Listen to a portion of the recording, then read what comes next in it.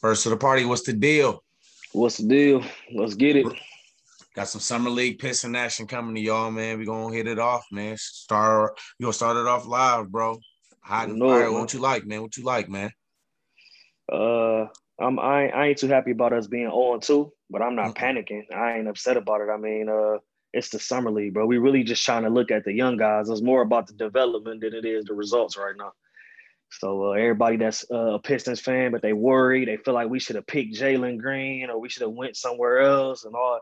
Hey man, be patient, calm down, relax. It ain't that big of a deal right now. We got the young boys. You need to be paying attention to how we developing, why we looking like. Troy Reaver and Dwayne Casey said that they wanted to have positionless basketball. And if you look at the team, just the summer league team, that's exactly what we got right now. So I'm content with the summer league team. I'm content about what the Pistons is doing, the moves that they making. So let's get into it. Um, yeah, so far so good, man. The 0-2, I'm not really worried about it. If everybody worried about summer league championships, they can still win that if y'all are worried about that. But I'm more worried about seeing the guys' progression. I was one of them. I want to see Sadiq Bey see if he can create his own jumper, see if he can start, working on his ball handle so he can get his own. I'm happy to see that he's been doing that. You know what I'm saying? You've been seeing him go out there and get his own basket. He had a lot of good flashes, a lot of good shots, you know what I'm saying, he had made. But in the same sense, we didn't also seen Dog need to be doing some playmaking with John Beeline. Boy, you got to pass the ball too, young boy. You got to pass the Damn. ball, young man. You know what I'm saying? He don't pass enough, bro. So that's something I ain't really been liking. Killian, all NBA defender, bro. like I can see it, Potentially. bro. He got the Like potential for sure, he cuz. done put on size, um, just tenacious. You can see his confidence on defense too. I mean, he was shutting Jalen down. Jalen only Down, scored bro. 3 points when guarded by Cade and Killian. So he was all alone. And the 3 points is on Cade. So both of them show really good defense. I love what I seen from them boys defensively. Uh, what you think about Luka Garza, bro? See, bro, that's exactly where I was getting to. I want to talk about Killian too. A lot of people was hating on Killian last year, saying it was a horrible pick. I think the Pistons should have went a different route. But I also said that I seen a lot of J. Kidd and Killian Hayes' game. What did it look like last night? Great defender, okay? Facilitated the offense the first two games. My only problem with Killian, and everybody know that, it's not just a jump shot. It's just being more aggressive and looking for your own shot on the offensive end, period. Whether it be a three-point jumper or whether it be you getting to the hole and actually looking to put the ball in the hole. Um, but I'm excited about Killian. I ain't gonna lie. I'm excited probably more about Killian than I am anybody else on the team because he could be Isaiah Thomas, Chauncey Billups. We've always had a point guard that can play defense and can get their own. So we need Killian to produce more. But I'm excited. He long. My man can hoop, bro. And if you know basketball, you can see that he can hoop. Now, can he hoop at a star level? I don't know yet, but I'm hoping that he can get there. If you know anything about Dwayne Casey, he know how to develop point guards. Fred Van Fleet, champion. Kyle Lowry, champion. So he gonna follow in those same footsteps. I'm hoping with Killian. To answer your question about Garza, a steal in the draft. My only negative, I'm gonna get it out the way quick so I can go ahead and just really brag on Garza. He can't move his feet on defense, bro. Slow. You know what I'm saying? And yesterday, Al Perrin. Not only did he cook him, you know what I'm saying, left to right, he bodied Garza. Like, nigga, take some of this shoulder. I ain't like Hashtag, that. hey, hashtag bro slow. Yeah, bro, slow. You know what I'm saying? Bro, slow, bro. Put that in the chat. Put it in the comments. Hashtag bro, slow. But Garza Hashtag bro on the slow. offensive end, bro, whether he picking and rolling or he really dangerous with the pick and pop. Young Dirk move we hit him with yesterday, though, wasn't he? Man, you see it? Oh, you took away Hey, all my moves. Last hey, resort. Let me lean back and hit you with a little something. Man, that was hey. ridiculous, bro. Yes, You sir. know? If Man, yeah, I was everybody happy what I following, seen from him, man. Young my Lambeer. bad. He was very Lambeer-like. Man, what Mimico core like for me, man? That's who Yes, my sir. When my you hit me with that text, bro, I was like, wow. he mimic, Minute bro. Okur. And Mimic was a Okur. champion with us too, man. He was, yeah. Yeah. I love what I've been seeing from Garza, man. Post game, offensive rebounding. Defensively, he lost. You know what I'm saying? The game got to it's gonna slow, it's gonna slow down to him. You know what I'm saying? It's an Yeah, adjustment. You know what I'm saying? But I think realistically the G League for him this year, sell some tickets and develop as well. You know what I'm saying? It's not a bad, situation going to the G League. It's gonna be here in the city. So he can still be there, practice, get game time as starter minutes, developing his game, and always come up and practice with the Pistons. You know what I'm saying? So always. I think it's key. I think it's Yeah, crucial. I shout out to the love Motor City Cruise boys. That's the Yes, G sir. League for Ben everybody who Wallace and the didn't Motor know. City Cruise, man. Motor City Cruise, man. Yeah. But one more thing on Garza too. I'm not really so hell bent on him going to the G League. If he can prove in training camp, right? Okay. If he can prove that I can move, I can stick with laterally. If I can contest a smart contest and still move my feet to get back. Yesterday, Alperen hit him with a pump fake, and you could tell that it was over with. He Hey, went bro, straight to Dog the is a pro, hole. man. Dog was the He is. He MVP a in the pro in Turkish League Turkey. last year, bro. Yeah, he a pro. MVP. But if Garza can find a way to get better on defense, if he could just find a way to guard, bro, he got a spot on the team. When you got a guy that's that big, that's going offensive rebound, you see the work that he put in. He lost 26 pounds. He played a 13-minute stretch yesterday. I watched it. I had it timed on my phone. 13 minutes from the time he got in to the time he was subbed out was a 13-minute stretch where he went all out. He went crazy. And, He was and you know talking what? shit after every And he basket was he made, talking, too. you see what I'm saying? And with that type of offensive prowess that he got, and Detroit not with as many offensive weapons as I would like to see them have compared to other teams, I think that him being on the roster would be good. Even if he started out in G League, got his shit together, and then moved up mid-season or did a two-way deal, I can even deal with that as well. I'm also excited about the Michigan man, Isaiah Livers. He was a big part of the Michigan success this past year. He ain't been playing. He's not going to play this summer league because of the foot injury that he had. It kept him out of the tournament. My man is a defender and he is a pro level shooter. He can shoot the ball from everywhere. So with that being said, and he got size. He about 6'8", 6'9". So with that being said, we got another long rangy guy that can shoot, potentially can get some time into the 3 and rotation. D. Yeah, 3 and D, which I love that, man. I love there's nothing wrong with being a 3 and D player. Everybody can't be a superstar, man. I'm excited about the Pistons, bro. But you know what? Isaiah Livers, bro, it's crazy, bro. When I look at him and I watch his game, bro, I see a lot of Chris Middleton. Like when I see it, as far as just the pulling up and the shooting, the shooting off of the quick high release, quick release. I see that. And he got some pull up to him too. That's a Him and perfect player comp. Perfect, bro. I like that. I think that he remind me of that. He got the foot injury right now, but I see a future for him. See a future Most here with definitely. him. And like I said, Beeline is good at development.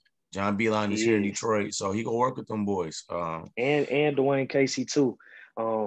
It's funny too how the draft worked. Troy Weaver's son is already he been knowing Luka Garza for years. They already knew what type of person he was. They knew who they were gonna get. So I wasn't surprised that they picked Luka Garza because it fit. John Beeline, he got history with Isaiah Livers. You know what I'm saying?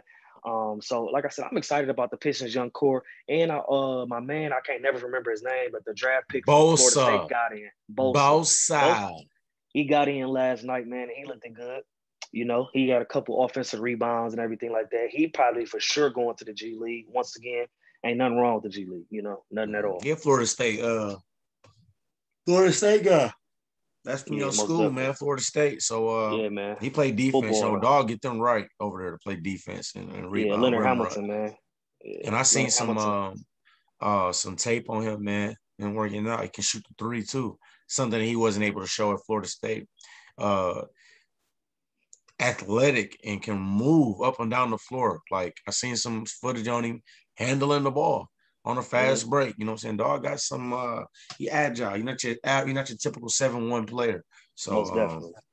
It's I think he something got that a me lot and of you talked potential. about. We talked about this on the phone yesterday and getting prepared for this in preparation for this video. One thing that I want to make sure that we talk about on today's segment in the Pistons edition is Jeremy Grant. Jeremy Grant playing for Team USA is extremely big for Detroit Pistons. And I'm going to tell you why. Everybody that has been interviewed from Team USA from the original Dream Team all the way until now, the one consistent thing that each person said is that when you get into the room with all alphas, you thought that you worked hard. You thought that you knew what it took to be a champion. You thought you knew what it took to be successful. until you get into the Team USA when everybody is a superstar. When you with Kobe, when you with Kevin Durant, Michael Jordan, LeBron James, Larry Bird, when you around other great players, you realize, you know what? I'm not as great as I thought I was. I'm not working as hard as I thought I was. It's a lot more to my game that I can add. When you see that as a player, you can't unsee that. The reason why that's big for Detroit, Jeremy Grant is going to come back with a work ethic that he learned from Kevin Durant, from Damian Lillard, from other superstars. Now he's the best player on the Pistons team. He's going to elevate everybody. Cade is already a hard worker. So you got your best player and then you got the face of your franchise. If you got those two guys working at a very high competitive rate, the rest of the guys have no other choice but to meet them there. I really think that that's super important, my man, for Jeremy It's not Grant to just go to Team and USA.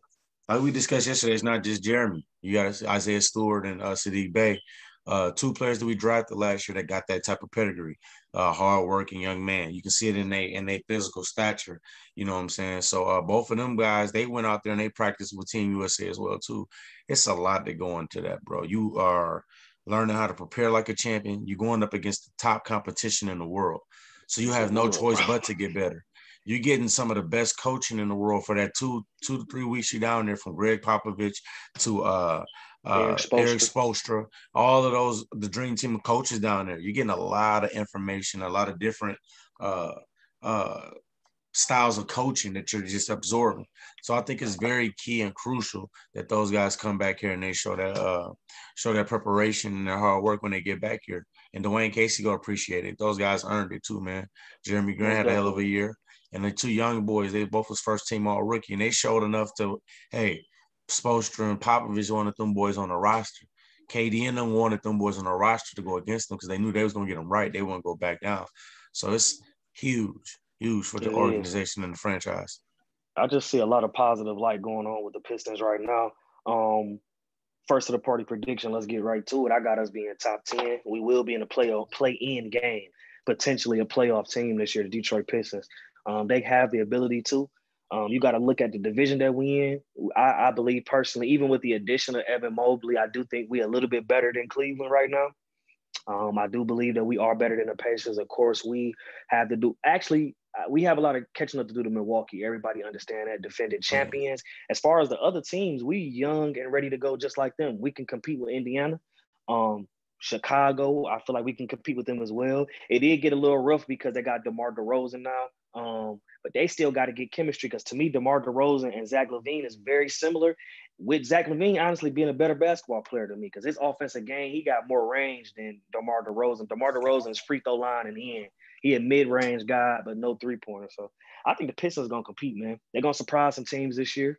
And remember, everybody always want to talk about what other teams going to do to the Pistons. Remember, they got to come see us too. They got to contend with what we got over here too. So Yes, sir. let's do it. Hey, man, I'm going to predict 35 wins. 35 wins. Um, I like your prediction with the 10 spot. I like that. Um, I think that's a good one right there. I think that's legit. You got to remember last year, bro, we beat a lot of elite teams. We beat all the elite teams when we played them. And we were trying to lose games to fade for Cade. You got to remember they were sitting a lot of players down at certain times last year. So this isn't your typical ordinary last place team. You know, so this was strategic. You know, so you don't get two all rookie players and the player going to the Olympic team and Jeremy Grant that was second and most improved voting and say, oh, they the worst team in the league. You would think that would be somebody like Cleveland. You know what I'm saying? But the Pistons had a really good season. The young players played well. I think next year will be good too. I can see K playing well, rookie of the year. I've been loving like from Sequel, but loving what I've been seeing from him too. I think they're gonna play. I think they're gonna be well, man. I think they're gonna be good, bro. I think they'll get it's key that they capitalize off all this momentum that they're getting. You know Yeah. what I'm saying? With K bringing the attention to them with from the primetime games, the ESPN is the rookie. You know what I'm saying? So they got to go out there and capitalize, and I think they will. And I think it's And early in the summer league. The good thing about it is we got 3 more games, y'all. You know what I'm saying? yeah. So That's another sample size and enough tape for us to get to watch on Cade and Killian and them. See, I got a lot of tape. I don't watch this for the two games. I got a lot of tape, so I'm excited. Another thing too that I've been noticing too, you could tell that the Pistons is a young team. They do young team stuff. For example, uh, they getting killed on backdoor cuts. That's young because you so into the moment and you know stuff be somebody hit you back. Oh shit. Okay, the ball go up and you excited to be out there, bro. You forgetting your fundamentals. You forgot to Yeah, hit somebody. Damn, I didn't miss my block out. The Pistons starting off real fast, and then they can't hold the lead. That's just you being young because you stop playing defense and you stop boxing out. And then Sadiq Bey, the ball sticking with him too. He holding on to that motherfucker too long. It's sticking. You know what yes, I'm sir. saying? Killian not being aggressive enough. Sekou, he not being aggressive enough. And I also want to say this too. Killian Hayes will be a good three-point shooter. Everybody want to know how I know why I'm so confident. Look at his free throw form and his follow-through and his percentage when he stepped to the line. He got a great form, great follow-through. He 80% from the line. You more than likely, most people that's 80% from the line can really shoot the Transitions. three ball. It's gonna Mm-hmm. transition. The only reason why Killian numbers from three have been so bad this summer league is because he taking horrible shots. Every shot he been taking, the clock been down. He ain't getting Rushing those. it, You know what I'm saying? He rushing rushing it. it, and then Sekou just he a great athletic and he defender. He a great defender. He just doesn't have any offensive rhythm yet.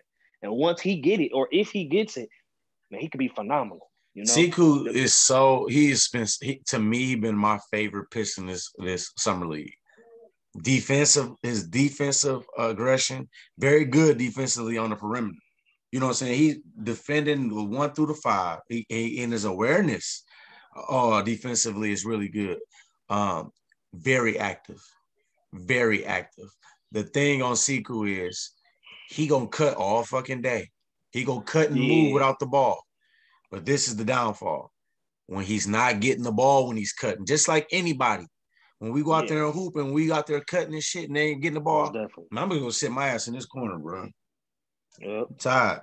This man, yep. that's what we do. Seiko Mm-hmm. at times get that, but you ought to see on them fast breaks, he don't stop moving.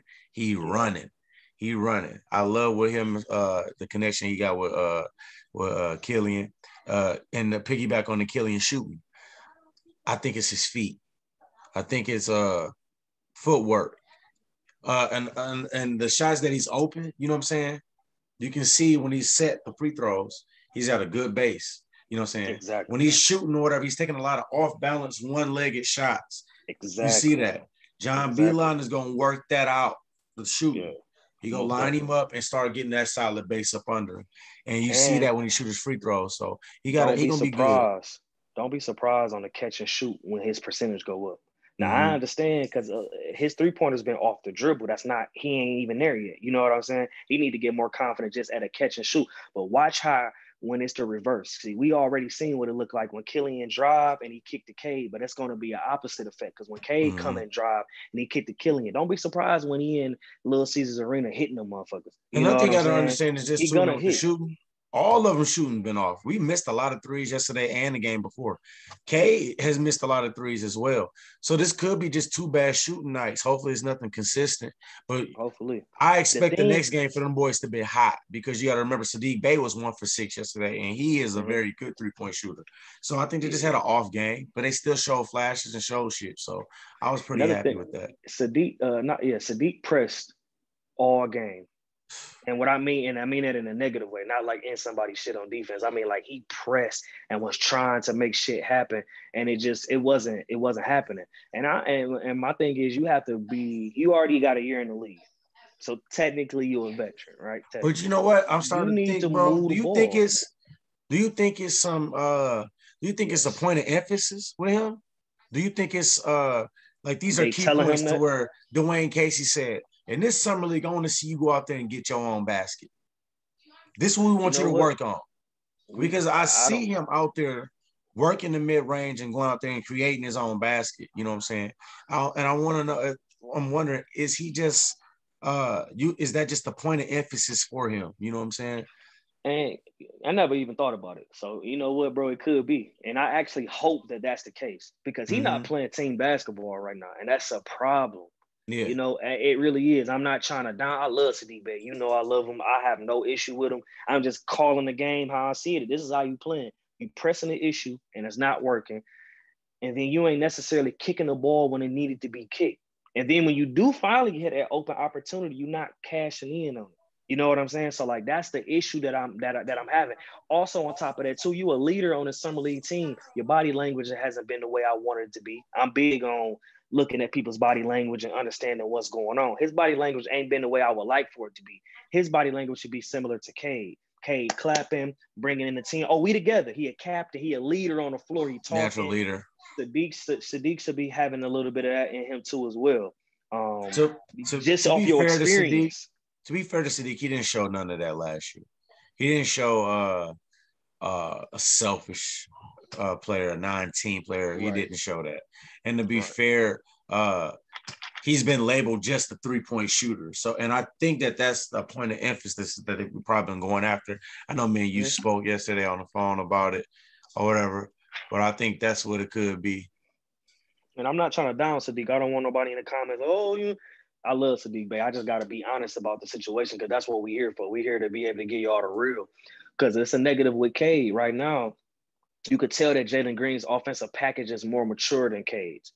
You can look at the efficiency of the scoring last night. Cade had 20. I believe Jalen had 26. I think Cade shot like 8 for like 18 or something like that. And I think Cuz shot 9 for 11, but he went to the free throw line 7 times and he hit all 7. Cade No. didn't He go to the shot free throw 9 from line at 11 all. from 9 from 11 from the free throw line. I think he was just like 6 of. I think he was like 6 of 11 from the field. I mean, that's not a bad percentage. That's still over 40%, I believe. Yeah, Cade percentage wise and number wise, if you didn't watch the game, it looked like Jalen got off. But if you watched that game, it was very quiet. Yeah, When you watched that game, it was like, okay, he wasn't making an impact. It was more Alfie Sengun and Josh Christopher, where he was just free throws, free throws, free throws. Here go a three, where Cade showed more of a complete package, in my opinion. He probably would have had 10 assists if threes was falling yesterday. He showed you the post game. He showed you the 3 game. He crossed him up and hit the 3. Crossed up, get to the lane. He showed you the whole complete package. You know what I'm saying? Showed you the leadership.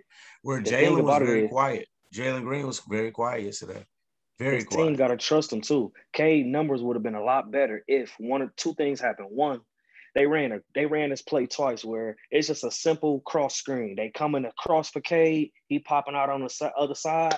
I got my man Pence sealed off in the post. I didn't get the ball. We're going to run it again in the second half. I didn't get the ball. Cade got a 3-level game. You got to get that man the ball right there and allow him to work because it don't mean he's going to score. He might be able to facilitate. But remember when they gave it to him later in the game? He scored off of it. Faced him up, got to the basket, too big, finished. That's what I'm saying. The first 2 times, get him the ball there. You know what I'm saying? Get your players the ball where they're going to be good at. The second thing you got to do, Cade got to get to the line. You got to find ways in the NBA to draw fouls. One, it allows your team to catch a couple breaths because you at the free throw line doing your routine. 2, it slow the game down. It take a wear and tear off your body if I'm able to get to this line. All the great scorers getting to the line. And like I said, that's one thing that I did like about Jalen game yesterday. Cade got to do a little bit more of attacking. And I think that's going to come with time, though. You know what I'm saying? I really do think it's going to come with time. It's not a knock on him. It's something that I want to see. You scored 20 with no free throws. Imagine if he had free throws. He'd have probably 30 last night. Yeah. He didn't get to the line the first game either, I don't think. I'm not sure. But, yeah, that's something I would like to see, too, him more getting to the basket. You can see he love that jumper. He shot a lot of threes yesterday. It's a lot of it's a 3-point league now, and he shot over 40% in college. But I would like to see him try to get some more in between, sprinkle in the threes, but try to get some mid-range game in there and get to the basket. That's what I like to see from him. Most definitely. We got this fantasy football coming up too, man. League is almost full. I'm actually about to jump back on online and try to get some more players. We got a couple more spots to fill. So probably get that done by this weekend, man. You ready? Yeah, man, I'm definitely ready. And speaking of online too, a lot of people will be, looking at our YouTube, and we appreciate it, man. Keep sharing, commenting, all that. But we are every day we posting on Twitter, at And First to the Party Facebook. Pod and on Facebook, First to the Party with the explanation point, Yes. man. We going up, and our members is talking and we talking back. We are not the only ones that's creating posts. Our followers, everybody create the It's a post, man. Y'all can platform. come in It's a there. It's a platform, man. platform. It's an open discussion. If you feel a type of way about any sports related, man, come in there. Come join the community. Drop it in there, man. We always talking. Me and Al Fudge, we in there every day, bro. I'm hammering Twitter, he hammering Facebook. We on top of it, we everywhere with it. So, hey, man. But Let's that's get our it. outlook so far for the Pistons, man. I hope y'all enjoyed this video, man. Hey, we're gonna come with some more content coming soon. Lions training camp, man. We got that Lions preseason football, baby. It's around the corner, man. Friday, right? Friday, this Friday. Yeah. Tomorrow, some games come on tomorrow, but I'm ready for Dan Quinn. That's my coach. I love my coach, man. Love my coach, man. Dan Campbell, man. Dan Quinn was Atlanta. Dan Campbell, yeah, Dan Quinn. Campbell. He was Campbell. Whew. Yeah, I love my coach though, bro. I love him. Don't worry about it, man. Hashtag, man, in there. Y'all make sure y'all put it in the comments, man. Like, subscribe, all that, man. We need all this, man. We need the love, man. We putting in a lot of work, quality content. That's what we doing over here at First to the Party, man. It's coming though. It's coming. Hey, but look, thanks for the love, y'all. Hey, wash y'all feet.